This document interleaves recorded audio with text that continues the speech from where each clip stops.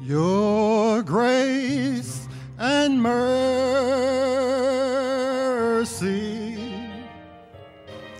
brought me through. I'm living each moment because of you.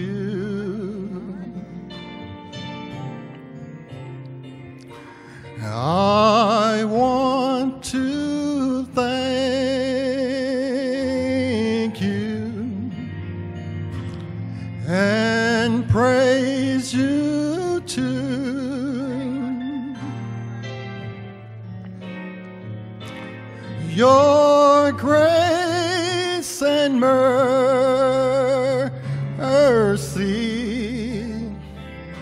it brought me through. Your grace, your grace and mercy, it brought me through. I'm living each moment.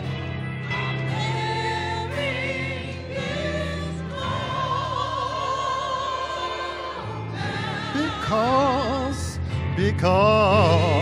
of you. And I want to thank you. I want to thank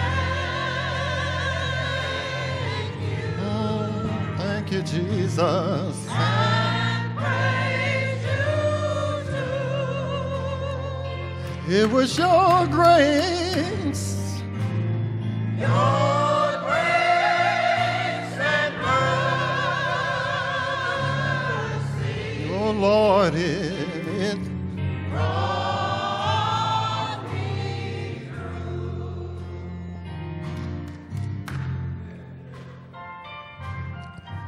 Thank you for saving a sinner like me. To tell the world that salvation is free.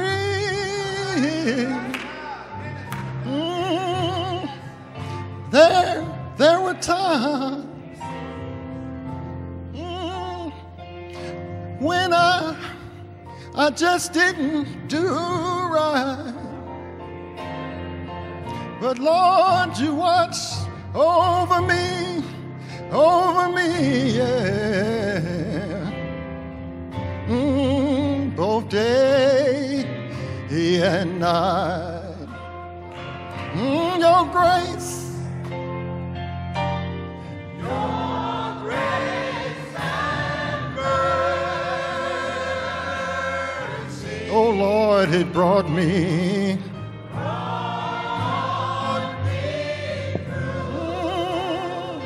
And I'm living this moment.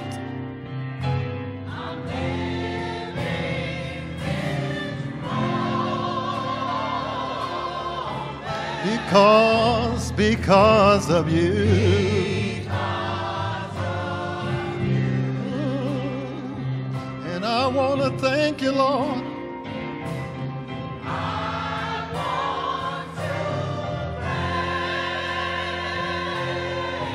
And I'm gonna keep on praising you. Oh, because it was your grace. Your grace. Your grace and mercy. Oh, Lord, it brought me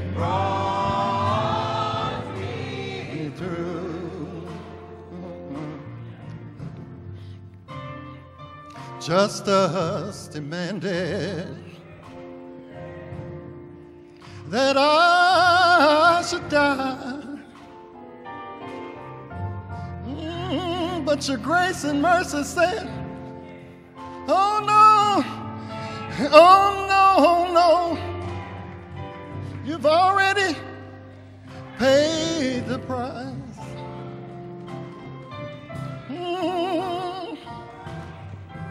I thank you. I thank you.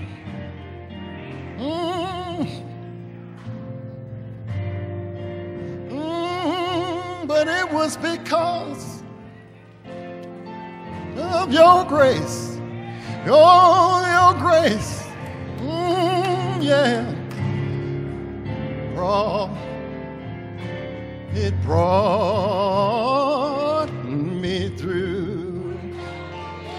Oh, your grace.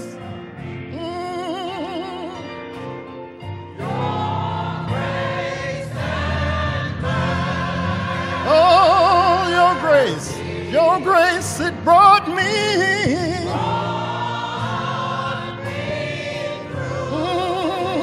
I'm living each moment.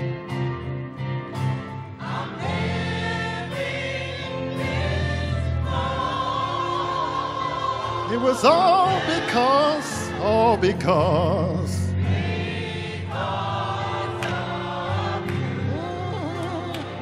And I'm always gonna thank you.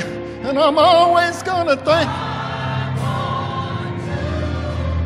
Thank you, Jesus.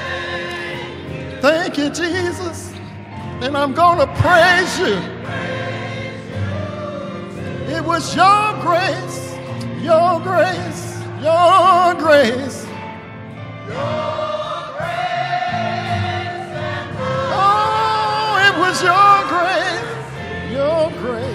Oh, your grace.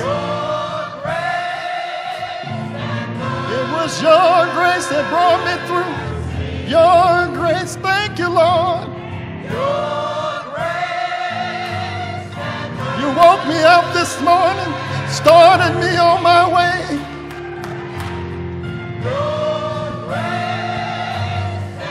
And I want to say thank you, Jesus. Thank you, Jesus. Food on my table, Lord, you're able.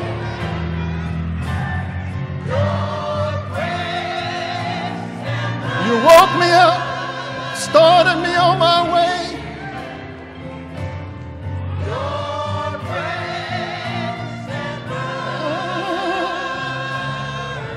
Oh, Lord, it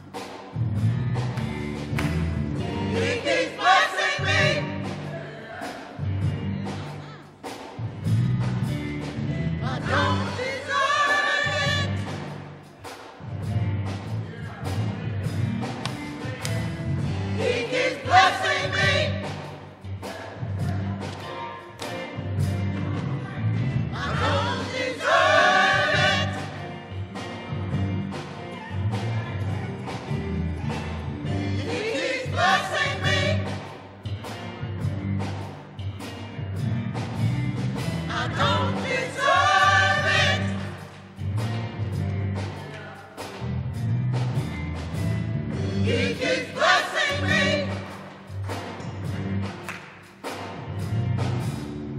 Monday.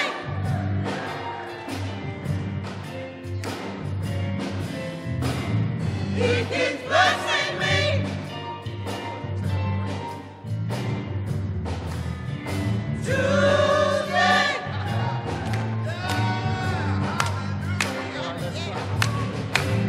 He keeps blessing me.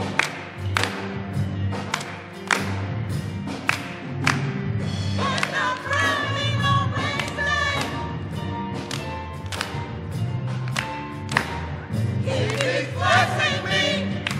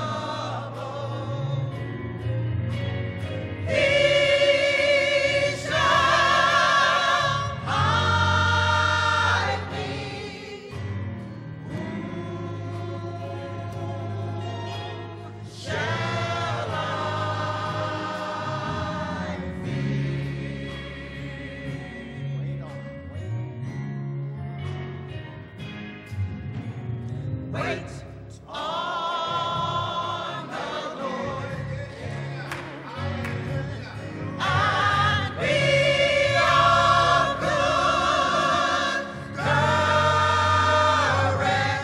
Oh, wait on the Lord. And be of good courage. Wait on the Lord. And be of good courage. He shall strengthen thine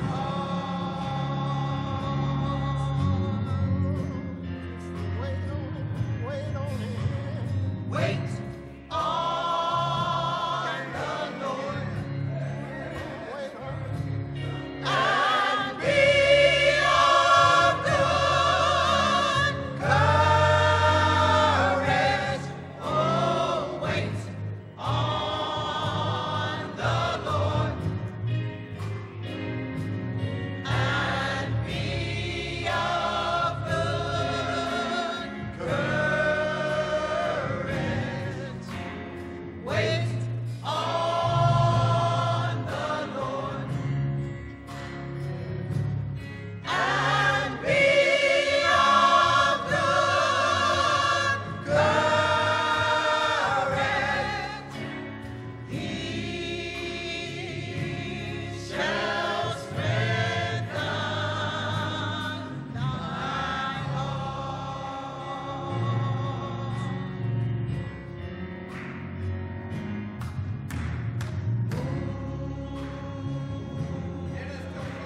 Shall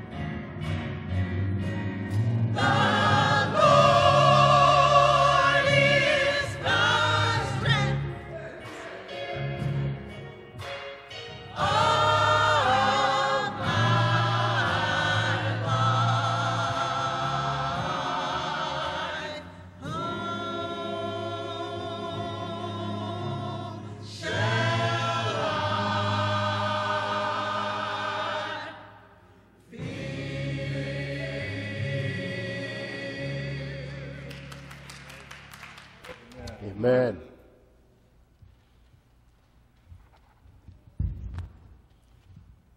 This is a day that the Lord has made. Let us be glad. Let us be glad in it. And rejoice therein. Yeah. Why should I be glad in it? He woke my wife and I up early this morning and prepared us to come to church so we could meet you. That's one reason I'm glad in it. Can you hear me, everyone? Yes. You know, the Lord has ways of working things out. Oh, yes, he Now, does. my wife told me, said, now don't you be too long, Wilbur, because I know how you talk. But it's just sometimes things come up that you have to mention. Now, Brother Gray asked me about 2 weeks ago. Well, first of all, let me say that Brother Gray is our Veterans Chairman. And we know very little about Brother Gray. Deacon Gray. Deacon Gray is employed by the VA administration in the city of St. Louis. Amen. Now, in addition to that, when he was a very young man, he joined the Navy. He was in the Navy for a few years, and I don't know how long. But after he got out of the Navy and things took place, he joined the Army.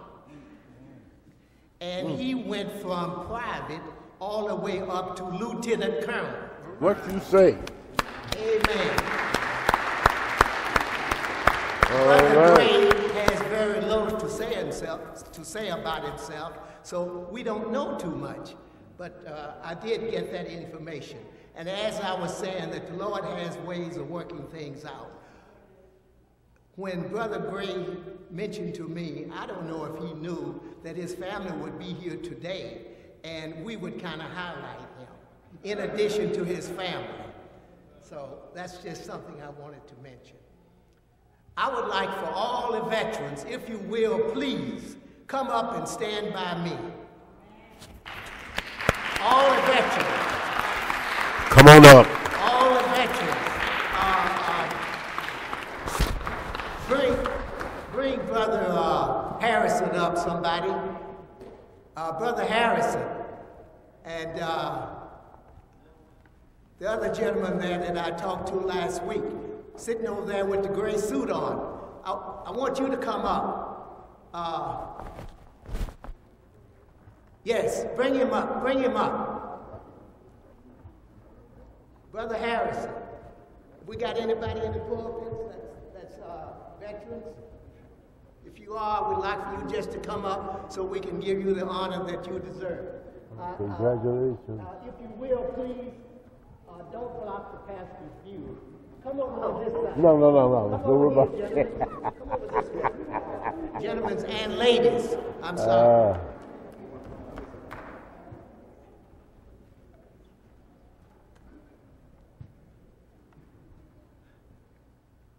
Now, gentlemen and ladies and church family, I would like to present to you our veterans of Pleasant Green Baptist Church.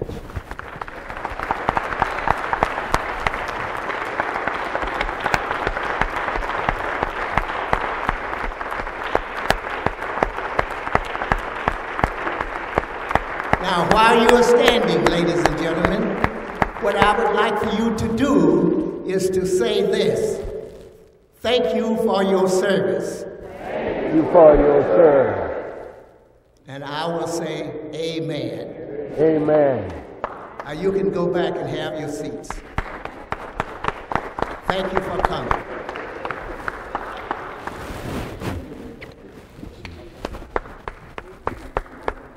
In addition, not least, but in addition to what we've already done, I would like to say that during the week, there was news on our TV, and I saw it 3 times. It was a gentleman by the name of Reverend Hardy. Yeah. And I learned this morning who Reverend Hardy is.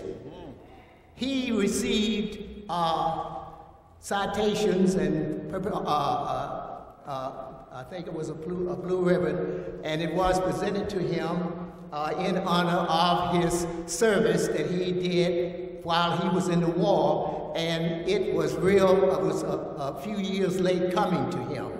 But Reverend Hardy, that was on TV, is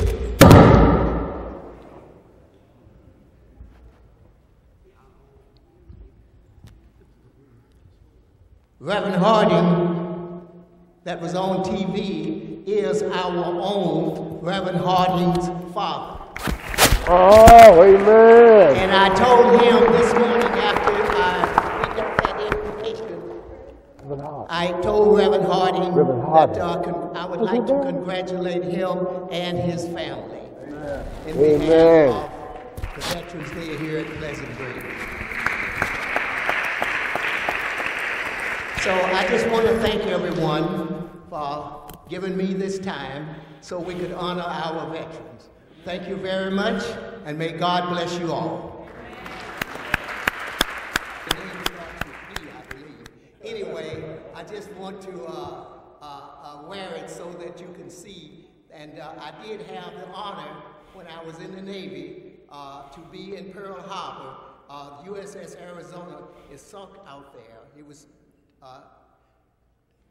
bombed by the Japanese, and while I was in the Navy, I did have the honor to observe. So I just wanted to add that. Thank you very much.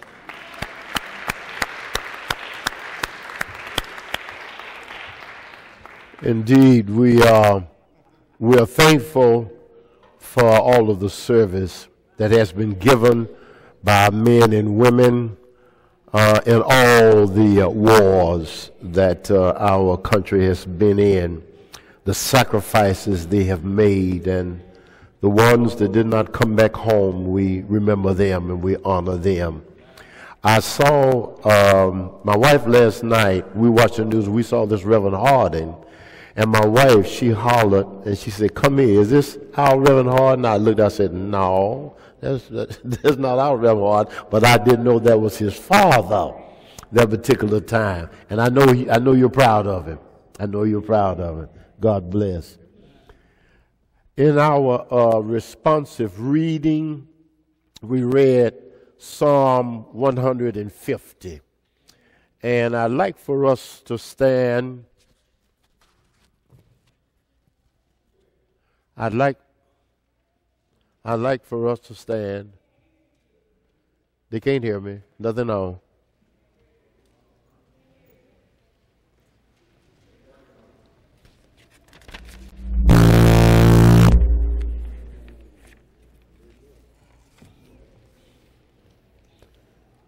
Are we okay? We're together? Okay, all right. I think we're in good shape now. Let's just read Psalm 150 from our bulletin, and it's a psalm of praise. Let us again read that together. Praise ye the Lord. Praise God in his sanctuary. Praise him in the firmament of his power. Praise him for his mighty acts. Praise him according to his excellent greatness. Praise him with the sound of the trumpet. Praise him with the psaltery and harp. Praise him with the timbrel and dance. Praise him with string instruments and organs. Praise him upon the loud cymbals. Praise him upon the high sounding cymbals. Let everything that have breath praise the Lord. Praise the Lord. Praise the Lord. And let's say that one more time. Praise the Lord. God bless. You may be seated. A call to praise. A call to praise. And this 150th Psalm, possibly maybe next to the 23rd and the 27th Psalm, most likely the most quoted, the most remembered, the Psalms that possibly touch our hearts, touch our lives, and that give voice to our souls and to the spirit that is within us. This psalm, it tells us that God is to be worshiped. Amen? And not only is God to be worshiped, but we were created to worship God. Now, I know man has distorted God's design, and the 3rd chapter of Genesis points up the fact how man has entered in with his own disobedience and his arrogant spirit. But God created man to what? To worship him and him alone. But there's a problem. There's a problem. Since the fall of mankind, men have ceased to worship the true and living God.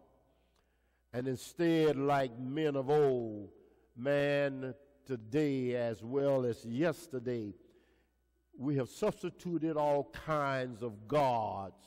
For instance, money, power, prestige, fame, fortune, control. People worship people, and they even have themselves as God. Now the question is this: why is it that so many people are hard, they are cold, they are loveless, fearful, they are introverted, sad, scared, empty, angry, violent, cunning, self-centered, and self-consumed? And the answer is that they have never really worshiped God. They have never bowed to God. They have never submitted their lives to Him. They have never seen Him in His glory. They have not experienced God's love. They have never made joyful noises and shouts before Him. And as I was listening to Pastors Gray, David and Robert, and especially to Pastor David Gray, when he was talking about how close he came to death, there are many times in our lives, all of us, we don't deliberately do this. I think it's an unconscious thing that we just take for granted. The scheme of life, the schedule of life from day to day, and things, basically go the same all the time. So we don't think about it. We just assume that today things are going to go the same way tomorrow. Maybe a few interruptions, but beyond that, our lives are going to continue until there is a disruption. And all of a sudden, we realize how tenuous life is, how delicate life is, how short life is, what other word am I looking for? How scary life can be. Yeah, right, how delicate life can be. That basically our lives can end in a moment. And I realize that in our youth feels as though that it's invulnerable. You remember when you were young, you felt as though that you could do anything and that you're going to live a long time, and that we would look upon people 50, 60, and 70, those are old folk, But now we look up like batting an eyelid, and who's old now? We're the old folk. And the young folk are looking at us, and they may not disrespect you and tell you, but they're laughing at themselves. Oh, they're old, they're fading out. But as the old saying goes, hang around here a few days. Just hang around a few days.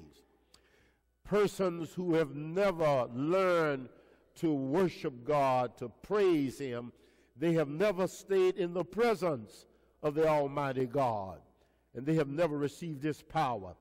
As the time of history grows near, the battle lines will be drawn, and we will either worship the living God or we will worship the devil with all of his masks and his disguises. Amen? Now, let's get into this 150th Psalm. Are you ready? I hate to use this vernacular. Are you ready, Teddy? Are you ready, Pleasant Green? All right, let's go. In the 150th Psalm, the psalter ends with a call to praise. The word praise is repeated 13 times in these short 6 verses.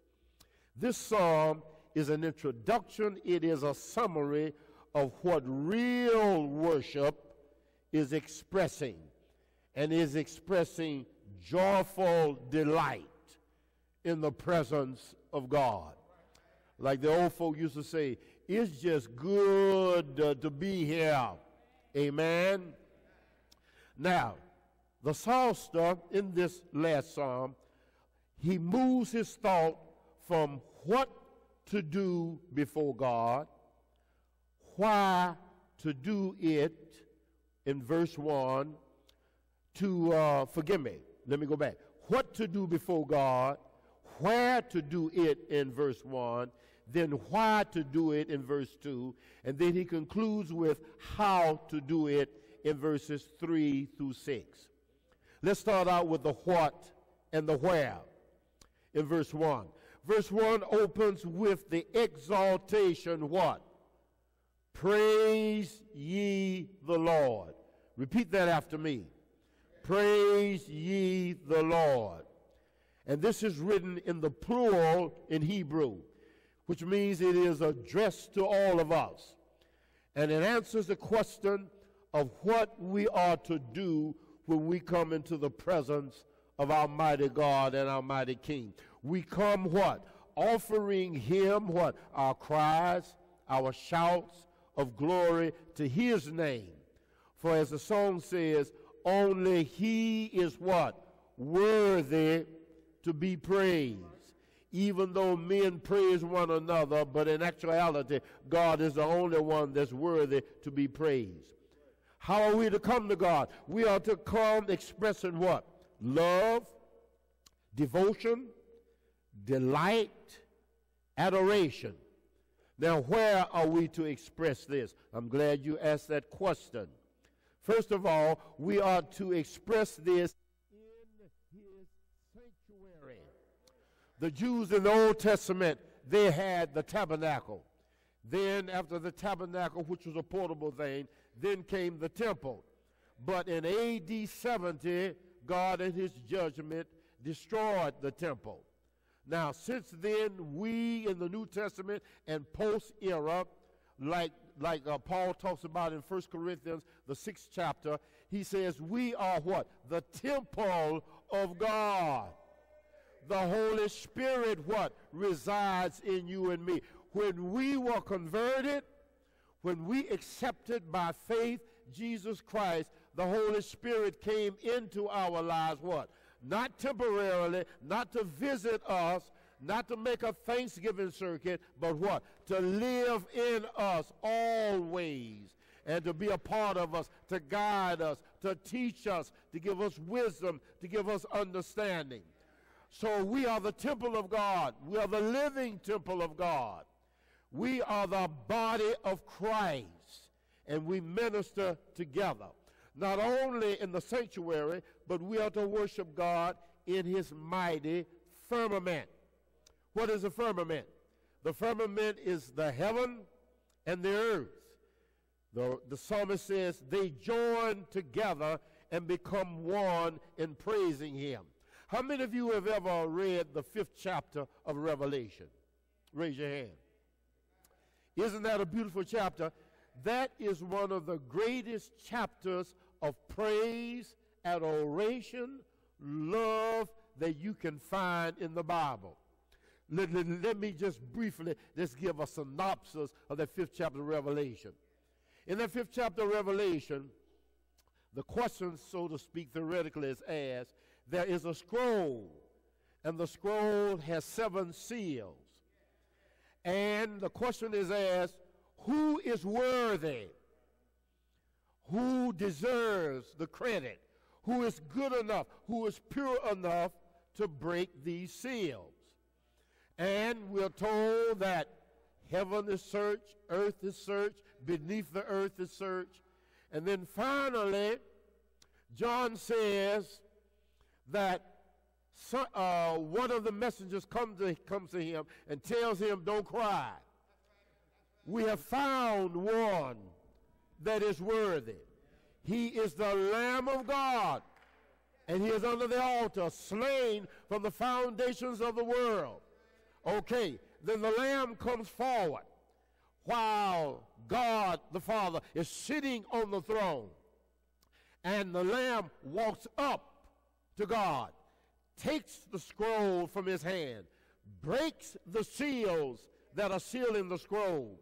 And then all of a sudden, there is hilarious, thunderous applause and singing that comes out of heaven. Angels, thousands and millions and billions of angels, the 4 living creatures, the 4 and 20 elders, all of them are bowing down and they're saying, holy, holy. In fact, John says they're singing a new song in that 5th chapter of Revelation. Now, we don't know what that new song is, but I tell you one thing, when I get to glory, I'm going to find out what that new song is, and I'm going to be with the saints singing that new song. And they are saying at the end of the 5th chapter of Revelation, they are saying, glory, honor, majesty, power is given to the King. And then they said to him, praise be to him. And then the 5th chapter ends with the acclamation, Amen? Amen. Amen. Which means that heaven is echoing. They are validating what has been done. They are saying, so be it. Yes, this is right. And if heaven has enough sense to praise Jesus Christ up there and all he's done down here for us, and we walk around arrogant, stiff-necked like a giraffe, thinking that we have done everything on our own, until we come to that tiny thread where we lose our lives, and then we realize, I ain't here because I'm in control of my life. I'm here because of God, his mercy, and his grace. Amen. Oh, amen. And amen. Now, the second thing here in verse 2, the psalmist says, what should be our motive? What should be our reason for praising him? Let's put it in our present modern context now. Why are we here to praise God? Are we here because we just came to see who's going to show up? We came to find out the latest gossip about the church. We came to hear about the negative reports. We came to see how the choir is going to sing, or if the deacons are going to give a fiery devotion. Why are we here? Let's bring it home and make it personal. And let's each of us ask ourselves this question silently. Why am I here this morning? Have you ever asked yourself that question when you come into the sanctuary? Have you ever asked yourself, well, Lord, what has prompted me to get up this morning, to eat my breakfast, drink my coffee, put on my clothes, drive out here without any incident? Why do I go through all of this? Is it because of tradition? Is it because of habit? Is it because my parents were here? I was baptized here? Those things are all right, but that should not be the right motive. No, no. The right motive is I'm coming because of what God has done in my life a whole week. He let me live from Monday, Tuesday, Wednesday, Thursday, Friday, Saturday. He has blessed me with blessings that I didn't know was coming. He has kept away danger, death, and darkness and evil that he should have allowed to destroy me, but he said, no, I'm going to give them a chance to live a couple of days longer. I know they made mistakes, but I'm going to give them a chance by my grace, and the reason why I'm going to do it is because I love them. That should be our motive. We praise him for what? His mighty acts. And we do this because we are remembering the great things God has done in creation and history. Now let me ask this question. What has he done in your life? What has he done? Let's say in the last week, have you done any remembering in the past? Or maybe let's go back a little bit further, the last couple of months, or maybe last year in 2013, or maybe 2012. Are you remembering maybe if you had a spell of illness and you were not too certain whether you were going to bounce back and get back on your feet? Or you had a spell of financial disaster and you didn't know in terms of how it was going to work out. Whatever it might have been, just remember, just for a moment. And in this remembering, do you remember that there might have been maybe glimpses or fleeting thoughts that maybe I may not make it, or the enemy tried to plant in your mind destructive thoughts of saying that maybe God doesn't care, or he doesn't hear your prayer, or your prayers, like the old saying goes, is going up to the ceiling and coming back down, but it has not gone to the throne. You gave up, maybe psychologically, maybe mentally, Maybe spiritually you got a little bit weak. Like David said in Psalm 51, restore unto me the joy. But then God reawakened your hope. He boosted your joy. And you realize, you know what? If it had not been for the Lord, I may not have been here today. Or if I had been here physically, I had given up. If it hadn't been for the Lord, I wouldn't be where I am now. In fact, look at so many people, babies that are dying as infants. In fact, let's go back. How many, we are told in terms of number, how many fetuses are destroyed, don't get a chance to even come to life? Amen? Say amen. We can't take life for granted. We could have been one of those fetuses that was aborted. Amen. And even if we got to maybe to breathe our first breath, and we got to maybe what? We got to adolescence. Still there were trials. There were dangers. There were pitfalls. God carried us through our teen years. He carried us through our young adult years. And look at us now. We never would have thought we would have made it. In fact, you know what? My father died, and I'm going on because this is a short message. I'm going on. But you know what? My father was taken away from here at the age of 52. And for some reason, there was implanted in my thinking psychologically that I'm going to die about the same age of my father. So I called myself in my life trying to accomplish everything that I thought the Lord wanted me to do, because when I hit my 40s, I started thinking I ain't got but 12 more years, so I got to get this done. When I reached 49, I got to get this done. I reached 50, and got but 2 more years left. Daddy died in 52. 51 came. 52 came. 53 came. 54 came. And my wife said, "You forgotten something." And I said, "What?" "You forgotten that you've lived past your daddy's age." And I said, "You know what?" And and the years kept on rolling by. 55, 56, 60, 65. And that's as far as I'm going. I ain't going no further. I ain't going no further. But you get my point, don't you? You get my point.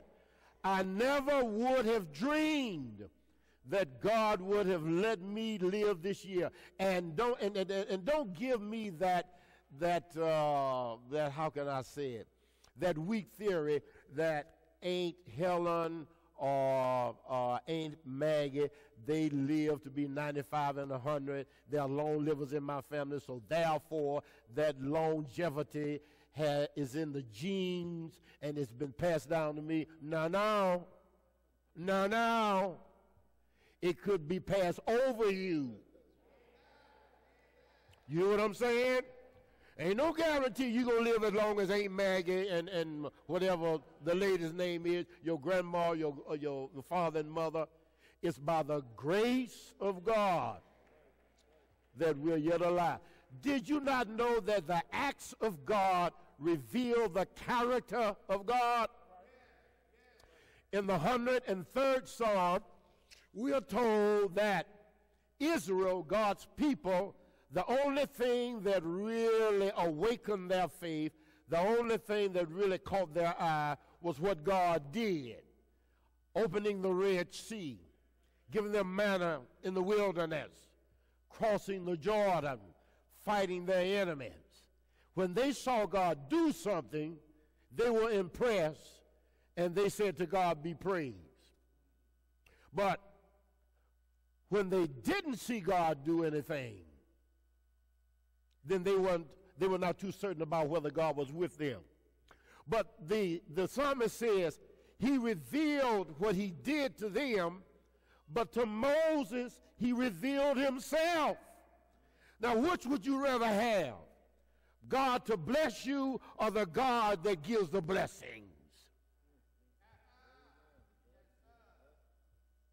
A toy can be broken, But give me the manufacturer that makes the toys, and I can always get another toy. Say amen. We learn of the majesty of God in Genesis 1:1, where it says, in the beginning God created what? The heavens and the earth. We learn of the awesomeness of God, the righteousness of God, the justice of God. We see him dealing with his people and with the Egyptian little gods in Egypt, where he destroyed them with his plague. We see the love of God, the mercy of God, the covenant treaty with his people.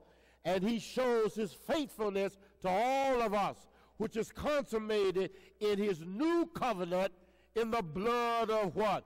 Jesus Christ. For Jesus said in the upper room, just before Calvary, he said, boys, and this is my paraphrase, and I'm not trying to degrade the scripture. But boys, I'm breaking the bread for you to eat. But I'm giving you what? Some wine. And this wine symbolizes my blood. Now, I'm not going to drink any wine with you. I want you to drink the wine. The only time I'm going to drink this wine, what? Is when we drink it together in my Father's kingdom. Don't you know that's going to be a day when all of God's children, we're going to be around his banquet table, and I ain't never seen no banquet table big enough to accommodate all of God's children. But he said it, I believe it, and I know it's going to come to pass. Aren't you glad that you're going to be sitting around that banquet table? Aren't you glad that you're going to be one of the saved and you're not going to be in darkness, separated from his love? And not because of what we did, but because of what he did. Did he have to do it? He so did not have to do it. We must remember the mighty acts of God in our own lives. We are to praise him for his what? Excellent greatness. God is great. He's full of greatness. No one is greater than God. So therefore we praise him for who he is, not just for what he does. He's a mighty king. He's an eternal God. He's a source of all things. All things come from him. All things return to him. All things end in him. He's filled with holiness, justice, trustworthiness, covenant love. He's Alpha. He's Omega. He's the beginning. He's the end. All of our motives for praise are twofold. We praise him for who he is, and we praise him for what he's done. And make certain that we keep the priority right. Not for what he's done first, and then who he is, but for who he is and what he's done. He did, can I break some English? Because I do it all the time anyway. What he done, he done did it because of who he is. It's just that simple. And you don't need a theologian to interpret that. We ought to praise him for his excellence. But now, the psalmist says in verses 3 to 6, finally, how are we to praise his name? The psalmist here describes the ancient musical instruments of Israel. And first of all, he says we are to praise him with what? Sound of the trumpet.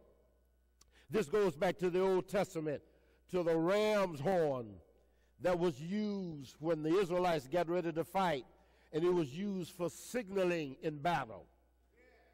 He said we praise him with the lute. This was a string instrument. It had a sound chamber in it. And all of this I looked up now. We praise him with the harp. We praise him with the timbrel, which I found out it's a woman's instrument that's used in dancing.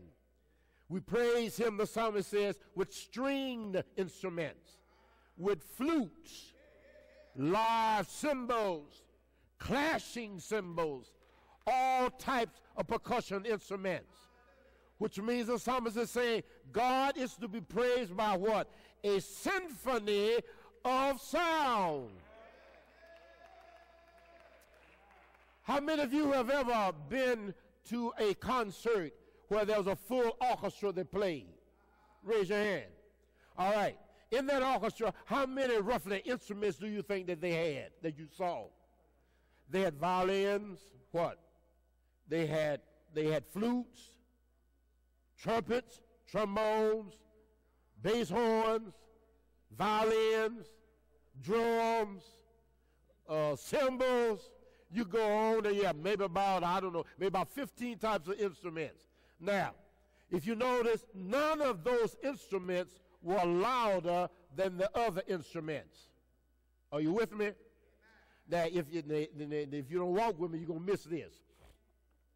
If any one of those instruments was not in sync with the other instruments, maybe an untrained ear could not detect it. But one that was trained could tell that there was a pitch, that the orchestra was not together, that the music was not flowing beautifully. And then also you notice this. In the piece of music that the orchestra was playing, each instrument had a part. Oh, you don't hear me. Some of you just looking at me, and you ain't saying nothing, and you ought to be glad that God brought you here this morning. The violins have a piece that has been written into the music. The trumpets have a piece. The drums have a piece. Every instrument has a piece. But even though they have a piece to play in that piece of music, when they are brought together, oh, what a sound it makes. Beautiful harmony. When the choir, the pulpit, the deacons, the ushers, every member who's a part of the fold, the nurses unit, the mothers, when all of us get together and all of us are praying for one thing and all of us are looking for God to be in our midst, what happens? There is beautiful what? Spiritual music that comes out of a service of praise. Well, just about through. I guess some of you are saying, good riddance. The issue is not what instruments we use, but why do we use them and how we use them. Even the liturgical dance is good. And you know, we have liturgical dancers. But if the dance comes from the heart, beautiful. If it is spirit-led, beautiful. If it is not for a show or theatrics, beautiful.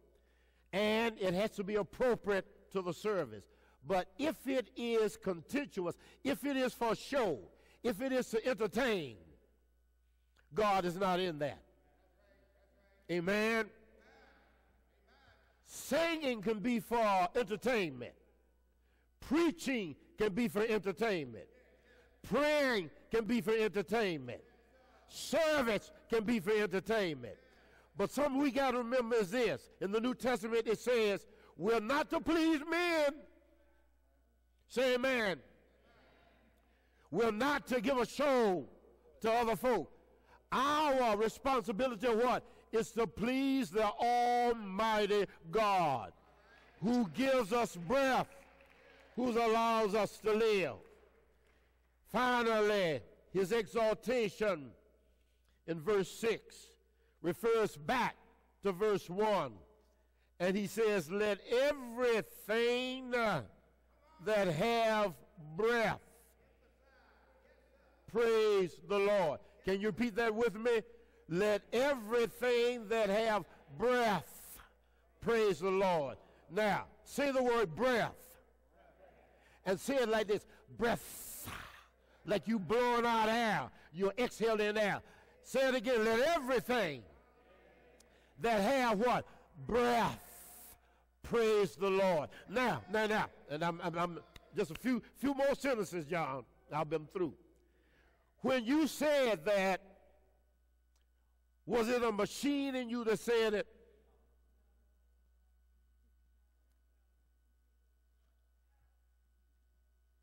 How were you able to say it? You said it with breath. I wish I could get out of this wheelchair. God Almighty, I wish I could do it. I want to see some of you all. You said it with breath. Your lungs pumped air through your vocal cords. And you said, when you said, let everything have breath, the lungs rejoiced and said, yes. And the vocal cords vibrated and said, yes. Everything. Animals have breath. Birds have breath. Fishes have breath. Man has breath. Everything. Oh. Yeah. I got to. I can't hoop the way I want to sitting in that chair. He said, let everything that have breath praise the Lord. Now, if you ain't able to voice a shout or a cry, that's your problem. But it does imply that there is an ungrateful spirit. There's a spirit that's not thankful to him. But let me tell you, if you're not thankful, the day will come in your life that you're going to thank God. And you're going to be glad that God looked over your stupidity, that he looked over your arrogance, that he looked over your pride, and that he just in his mercy, he said, I'm going to give him just a few more days, few more hours, a few more seconds. And he said, I'm going to let them roll a little while longer. Now I know, and Satan possibly, like in the book of Job, when God and Satan were having a conversation, Satan possibly was saying to the Lord about you and me, they don't deserve it. Look at all the mistakes they have made. Look how silly they have been. Look how they have hurt other people in what they have said. But grace said, no. Give them another chance. No! Give them another chance. Byron don't deserve it, but he sure does need it. Whoa! Oh, Lord have mercy. It's all in my bones. Let everybody, stand on your feet and say, thank you, Jesus. Thank you, Jesus.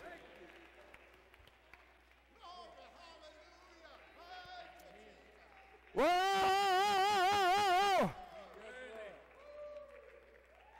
Yeah!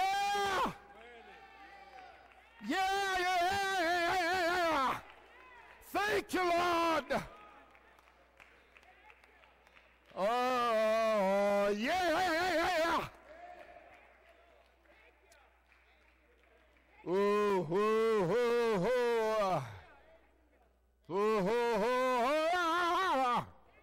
Oh, Lord.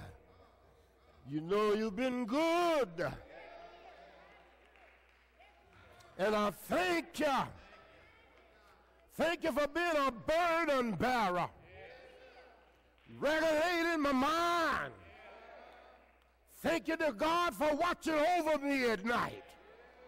Allowing me to wake up in the morning. Sending your angels to watch over me. All night long.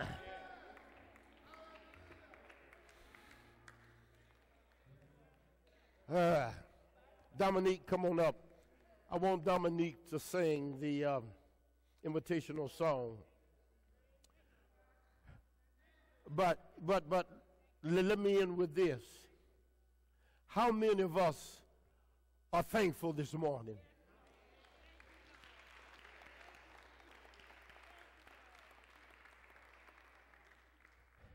Somebody said it was grace that woke me up.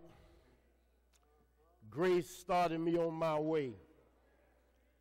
And you know, there are many times that the violence that has broken out in our community, and all of you have been keeping abreast with the news coverage, and they're expecting a violent outbreak when the decision comes down about this police officer. And they are assuming that, that there will not be any kind of sentence given him. So they are looking for an explosion in our city, violence, rioting, burning, looting. I don't know what's going to happen, but I do know this, and I want us to be reminded of this fact.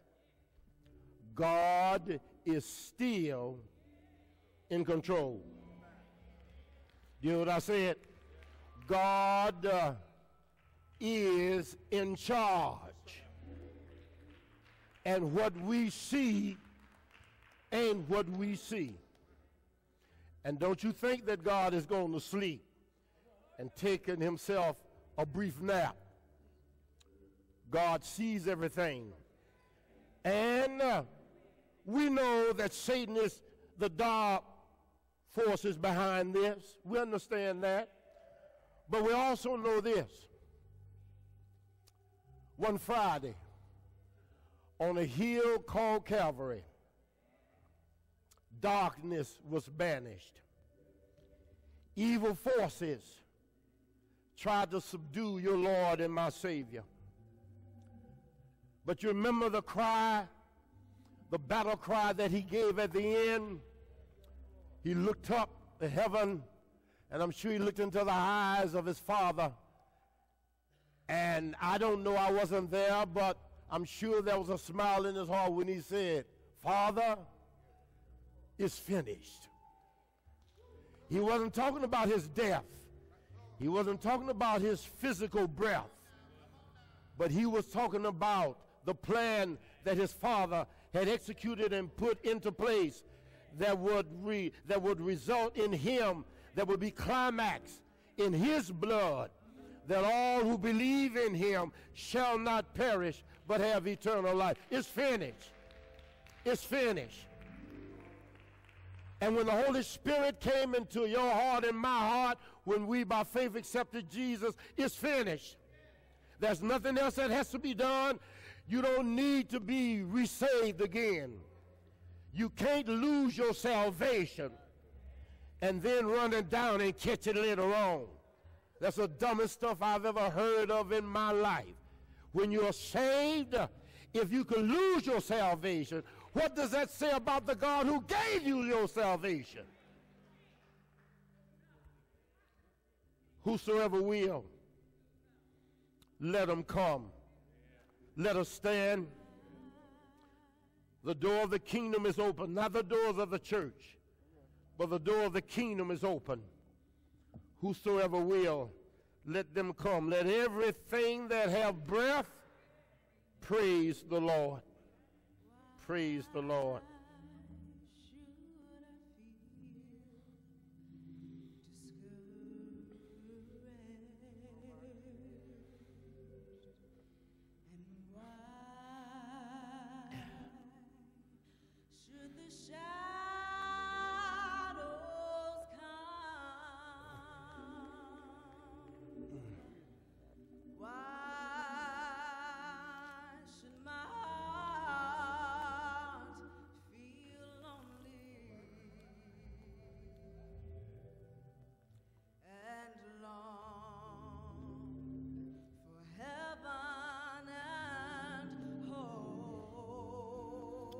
Oh, yes. When Jesus is my portion,